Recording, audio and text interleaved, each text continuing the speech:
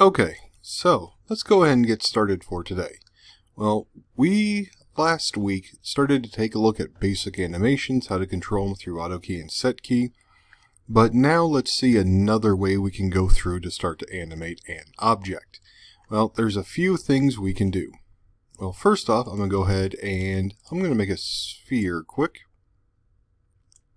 And just to kind of see how things go, I'm going to go set key, frame 0. I'll set the key, move the timeline, move the object, set the key, move the timeline, move the object, set the key. And as we can see, it moves just fine between those points, just as we would expect for it to. But there is one other thing we can do. I'm going to go ahead and right click and choose Show Motion Path. And now it shows me exactly where things are and when. And with this, with the move command, I can control, click on, and change how I want this thing to actually move. And in doing so, these motion paths are going to let this ball move and run in a slightly different method according to however I move these curves. Now, I can move the curves in more than one way. I can move them up, down, by choosing them, and then truly just moving their points from point to point.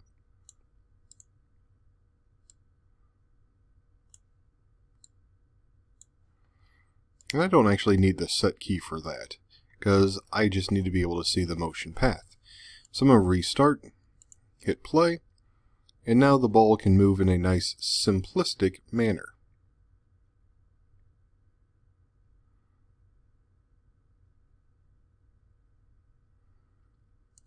Now, what this does to the motion path from the curve editor that we can see, well, for the most part, it's not going to do really that much that we wouldn't already kind of expect. Because all this really did is change them from being simple ins and outs like we had before with this. That essentially makes it go from point to point. But this time, what it lets us do is add these curves that change the trajectories between the different edges, angles, points, and all of that. Well, this is based off of the idea that this is a curve. Well, this motion path, this curve, is what the object is going to follow, and we can use that to our advantage. So I'll get rid of that, and I'll get rid of the ball for now. So, what we can do is something kind of like this. So, what we saw before was a series of different platforms and boxes and things like that to allow our object to kind of bounce around from item to item. Well, I'm going to go ahead and do kind of the same things we did before for that initial setup. Okay, so I'm going to start up here. And I'm going to turn on my set key, frame 0, and I know I only have 100 frames, so I'm going to make it pretty simple and quick, but I'll just move about 10 frames, move the ball from place to place. Actually, you know what? I'll go start to finish, and move the ball down here, set the key. And kind of like what we saw before, I'll go to each of these spots. And just to make things a little bit more simplistic, grab these, straight ins and outs, at least for the moment.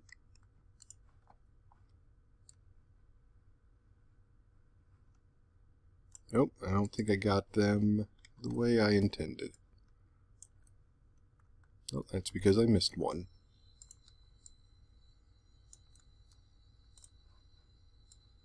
Grab all of those, straight lines. Okay.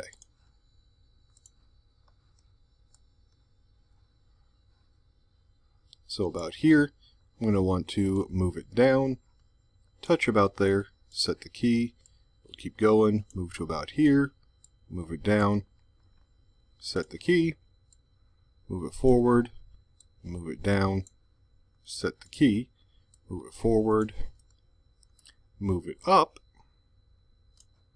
set the key. And we kind of have exactly what we need, but it's still not quite there. So I'm going to hit these midpoints, just simply moving them up in between each so it looks at least a little bit more bounce-like.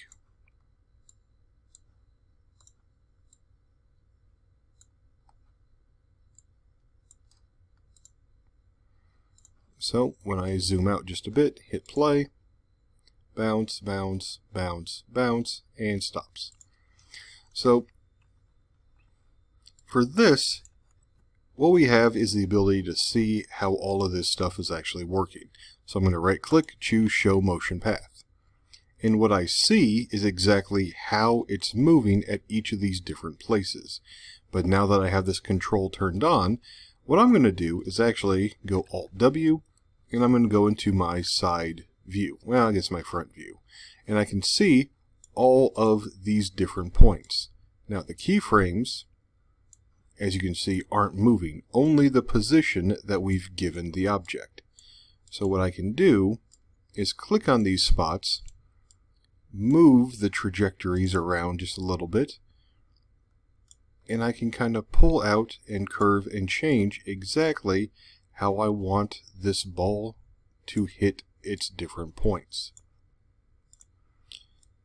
And this gives me access to changing a lot about how this ball is going to move, the speed it's going to move at,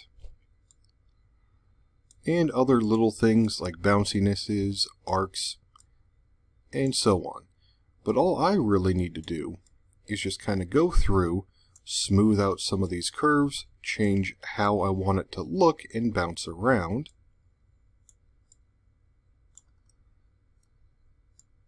Because if I want just a quick hard bounce and keep going, something more like that for a condensed one. If I want more of an arc, I can pull them out.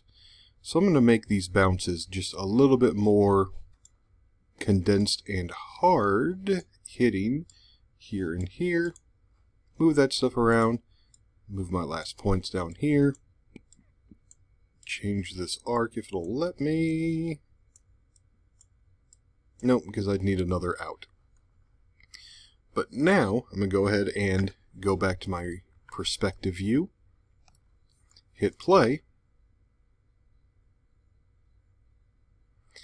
And it's much, much better comparatively. Because I'm getting the hard hits at each of the points, and then I'm getting a nice arc from how it's moving. Now my speed is a little rough, so I'm going to go ahead and expand this out and rescale my time. So I'll choose rescale time. Overall length, I'll put it 300, so about 10 seconds. I'll hit OK, and now I'll hit play. And I can kind of see it do all the things I wanted it to do. Because the motion paths give the ability to see all these different little frames. That's what all these little tick marks are. Just the different frames it's taking to move and go from point to point. Now, that said, I can change this and move them as I want, being the keyframes, to kind of help space things out just a little bit better. So if I need less time between something, or more time between it, I can now move these around to try to even out the space between all these different animations. And it takes just a little bit of getting used to, but what we really want to do is just kind of eyeball it, at least for this one, and try to even out the space between each of the different frames.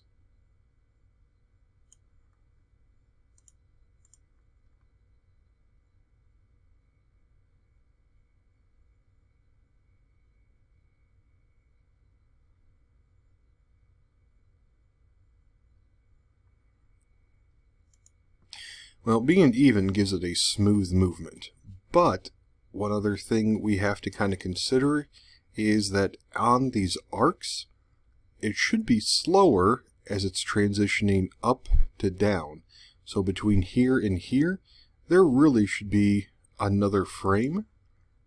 So I'll set some keys here and a second one about here, just so I can kind of rework this in the middle. Because from there to there, it should be probably something more kind of like this. An even, kind of a bit more of an even control on it. To let it just kind of arc, hold its position just a bit.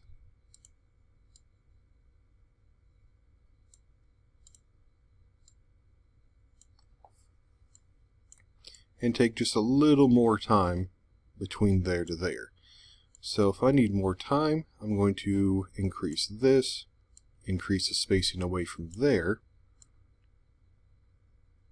So it hits there, bounces up quick, slows down, speeds up, hits, and we have kind of the same thing here to here. So about here, I'm going to set yet another keyframe. And I can move this to kind of space out how fast I want it to hit versus its hang time for this transition.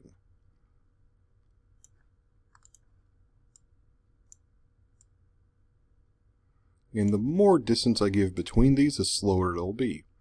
So it'll come up, come down, hit. This should be pretty quick. And just kind of back and forth. And by setting these different keys, and changing how much time I want in each spot, I can force it to give better control of the animation in each of these arcing points. Because if it should speed up, it should slow down, speed up, hit, and quickly move to the next spot. That said, these probably, I'll zoom in just a little bit, I do have one slight issue of this, where the ball's supposed to hit, but with this, I can move it up and actually try to line up those bottom edges pretty well. And I can do that at each of these different frames. So here's this one, move it there. I'm about halfway in, so this one definitely has to move up to hit about there. I'll also move this just so it's a little bit more steep for that drop for that angle. Comes over and way too far in. And I'll line it up there, move this position up. Same problem here. Move it up. And I'm going to have the same problem there also.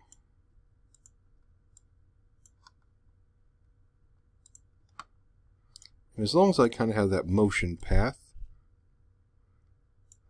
it'll be a lot easier to control, or at least grab onto, those points. Now, it's also easy to kind of go through, rework some of these spots, just kind of even out the things from before, and just go back and forth. But now that I've done this,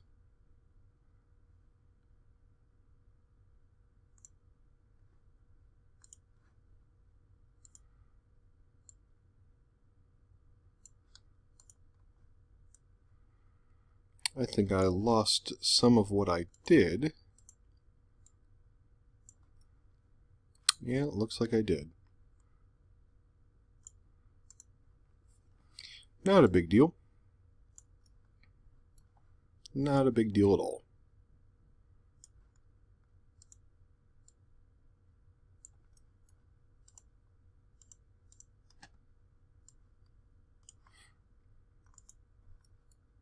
Okay. So now that I have that, I'm going to go ahead and go back to my perspective, rewind, hit play, bounce, goes up, slows down for the arc, down, slows up for the arc, and so on. While my angles might be a little rough between them, the overall point is there. But now I've been able to change so much about this animation by just working with the motion path itself that I can do so much more in control and to make a little bit more lifelike. Now, that said, I can also go through and do the auto keys to make things squish, go back into the motion path, and use those to kind of help me keep the timing that I would need to for those squash and stretch tools. But that'll be all for this video, so in the next one we'll take a look at the next thing we can do with these motion paths.